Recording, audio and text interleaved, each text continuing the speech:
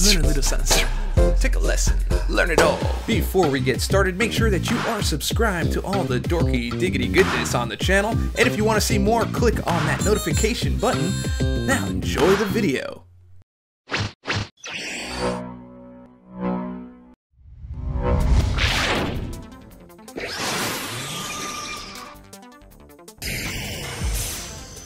Another benefit of recognizing the action point is that you're now able to dex earlier and avoid gaining a buff. This comes in very handy for any situation that will punish having a buff like Buffet, Dormammu's Soul Leech, or Domino's Critical Failure.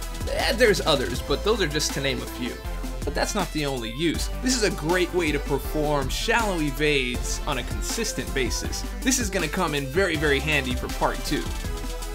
Now the timing here is basically the same as intercepting with the light attack, except you're holding block and you just swipe from the block as soon as you see movement from that action point.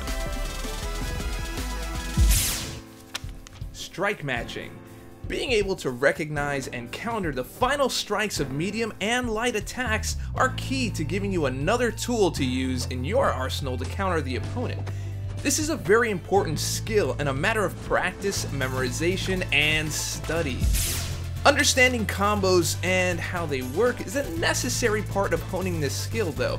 So at its base and simplest form, combos are 2 mediums or 4 lights. Now once you reach the total of either the 2 mediums or 4 lights, the combo is over. Now you can max out at a total of 5 inputs. Now that's not to be confused with 5 hits, as some champions have multiple hits for their single input.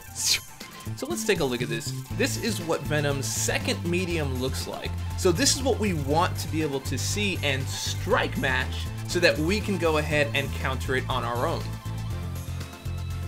So what we're looking for is that top-down strike, which is right here, and there's your opening. One more time. We've got the first medium there, there is the second one, and open for attack.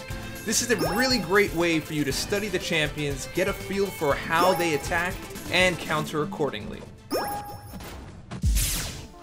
The second part of strike matching is telling the difference between a medium and a light attack. If, for example, you just finished a combo and the AI wants to counterattack, but parry and block are not an option, and so you're left to dex the attack with a dash back. If you are able to recognize that it was a light attack, you can bet almost every time the AI will close that space with a dash, thus making it very easy to intercept.